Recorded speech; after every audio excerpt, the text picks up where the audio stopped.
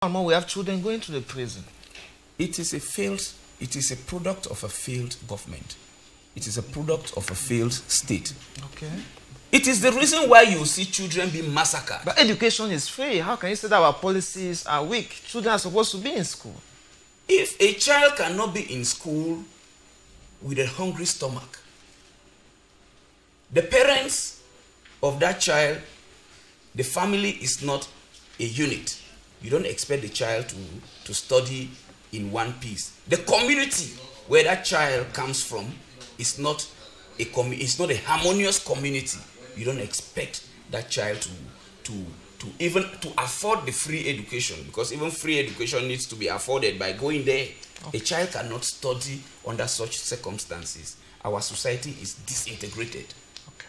Our families are disintegrated. Okay. How then are you able to mold the future leaders of tomorrow to study?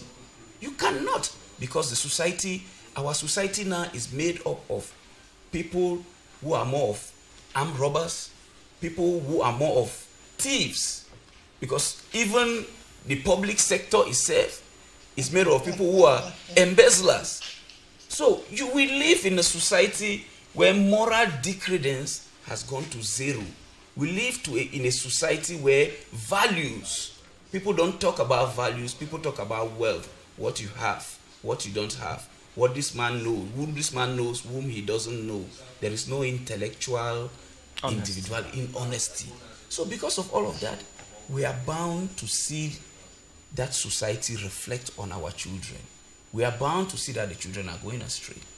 Drugs is the order of the day. Why? Because these children are not able to support themselves psychologically because of what they see in their communities. After you met Mr. Eswa, yes, you comment on what he has said. I want us to come out of this newspaper review talking about the tribute that has been paid to late Gigi Rawlings. What can we remember about Rawlings? Rawlings is one of the president I've admired who has ever ruled Ghana. Before I comment more on that, I want to come back with your permission. Please go on.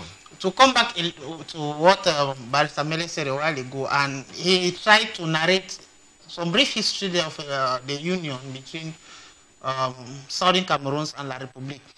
I think if one of the reasons why we are where we are now is because of the history.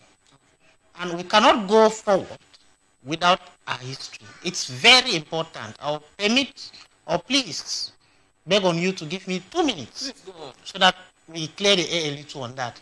Except my history failed me. Now, he said these two factions, that's La Republique and British Southern Cameroon, came together in 1961. Wonderfully accepted. As a matter of fact, on the 11th of February 1961, it was a Saturday. Elections were organized in Buea. Okay. As to whether British Southern Cameroon will achieve her independence by joining La Republique or by integrating with Nigeria. We had two political leaders then. Ndeli, Imawembela Lefafa Ndeli, popularly known as EML Ndeli, born on the 10th of April 1916 in Buea. It's not taking us all those now, that will help us reach where these two persons, Ndeli was for the KNC, Jongo Foncha was for the KNTP party. Now, one person was for integration, that was Ndeli. He wanted British Southern Cameroon to achieve independence by joining Nigeria. Another person was for reunification, right? That was Foncha. Now, I take a break and hold on that reunification. Now, on that day, over 3 million Southern Cameroonians voted in favor of reuniting with La Republique du Cameroon. People think that election was rigged. That's their opinion. That's the opinion. No, it's not documented. The historian talk of the role that Foncha himself, Jongo Foncha and Estimuna and Gomjwa played to facilitate the process. I agree with you. That's politics anyway. Now, my problem now is that reunification. Okay. That word reunification. In English, that arrow is a prefix.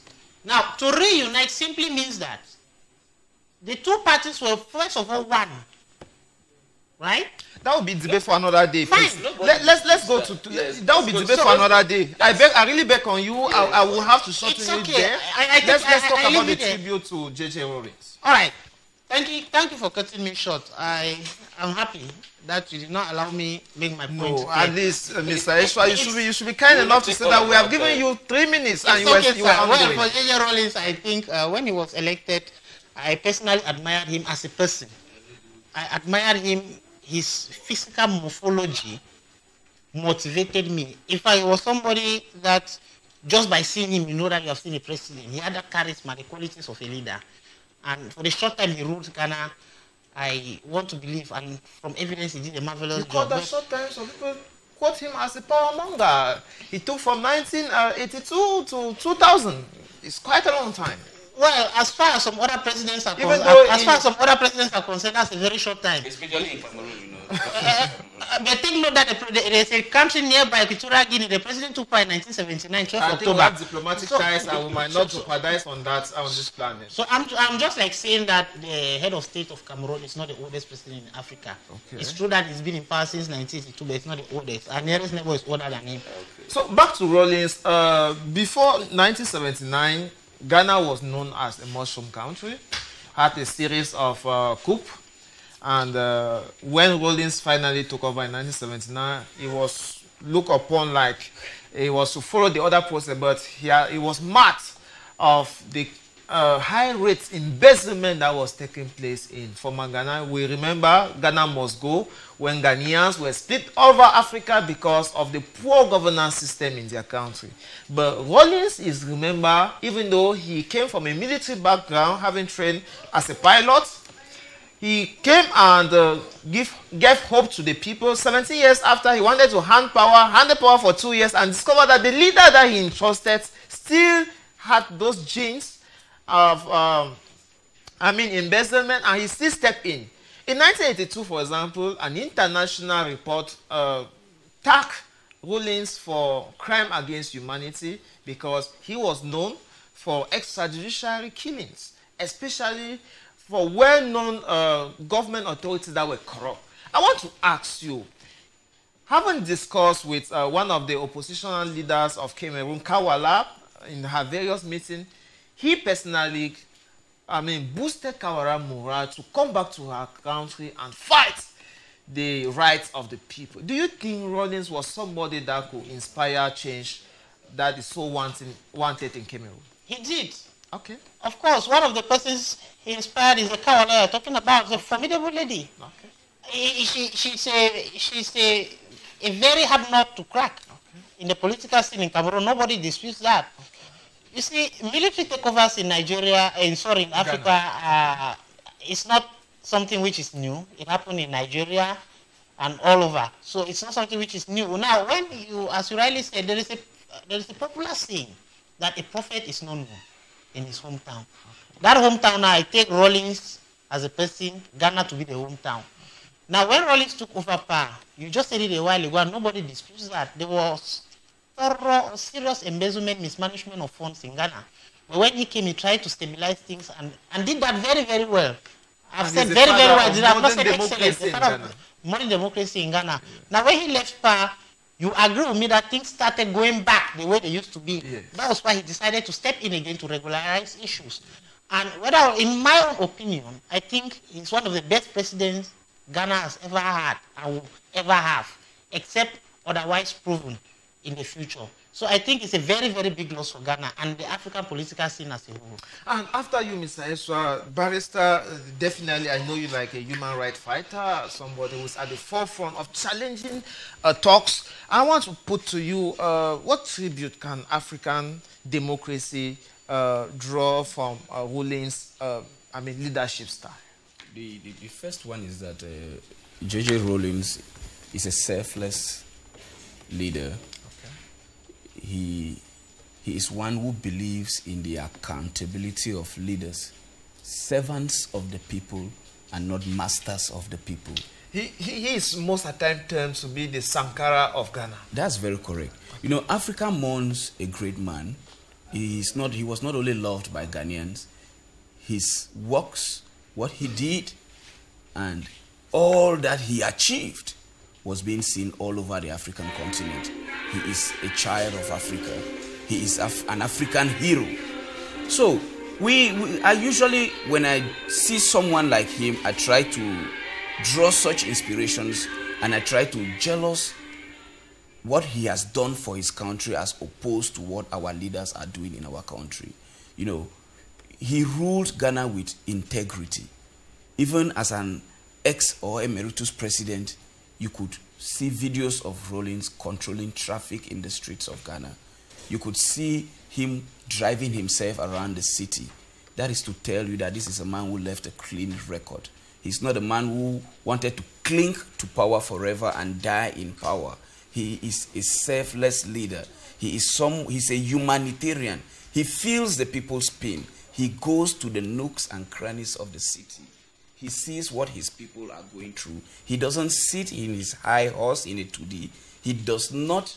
A 2D is in Cameroon. Yes, he does not sit in his high horse in a 2D. Okay. He has become a famous statement. Yes, so he does not ride in his limousine heavily guarded with armored cars around town. He is a man of the people. He goes close to the people all the time. He implemented financial transparency in the system in Ghana. And that is why today you would not see Ghanaians doing mean jobs around the African continent. But neither do Cameroonians do. Cameroonians do. Proof of that is to show you that is it a month ago, Cameroonians were repatriated from America, you know, from the USA. Cameroonians, if you go to, hold on, let me finish. If you go to the passport office in Cameroon, in Yaoundé, that's when you know that the wish of every Cameroonian is to leave this country. That is to tell you that nothing works here. The youth, especially the young persons here, it is difficult. But it's the same system that you have survived in it. That is correct. A few of us, I'm telling you the truth, a few of us, I have refused a couple of times traveling abroad for greener pastures because I tell you I'm working a career here, I'm building it, and I believe that we can build Cameroon. But the truth is that you cannot be telling some other person, it is not every youth that will be telling that story. Because some of us might have been blessed, we might have been privileged to be where we are. But that is not the picture of every youth. Okay. It is not the picture of 50% of the youths in this country. Right. So when Ghana got back to its feet, Ghanaians that were living in Cameroon, all over Africa, they went back to the country. And for a country to go back to its feet, especially an African country, it means that transparency in the management of finances has been instituted in that country. Cameroonians are all over the African continent and Europe and America. That is because our resources are not being managed genuinely. It's still the reason why the common man in Cameroon suffers. Money is in the hands of the political few who embezzle the money indiscriminately. Some of them even go scot-free. Sometimes you even hear they have been sent to jail. You don't know the whereabouts of the money. Declare your assets. People don't want to declare their assets. Article 66. Article 66. So all of that, you know, puts us in a situation where we envy Ghanaians. Ghanaians are living well in their country now. So at the end of the day, we have lost a patriot of Africa. We wish that our leaders here should emulate such examples of leadership, servitude. You are a servant of the people. You are not a master of the people. Let our leaders leave their high horses. Let them leave their palaces. Let them come and see what the common man is going through, and then they'll have a picture of what our country After is. you, Barrister Mele, the whole world was taken aback following the violence perpetrated on people lawyers in a court of premier instance in Douala, Bonanjo, and why so many political leaders, especially of the opposition party, are decrying such a gross violation of human rights. The Cameroon Law Council equally came out with 5 points communique to put both conflicting partners to book, calling on the judiciary to take its responsibility and punish the defier. Ladies and gentlemen, the case of Douala before Boya, equally when lawyers went on the streets,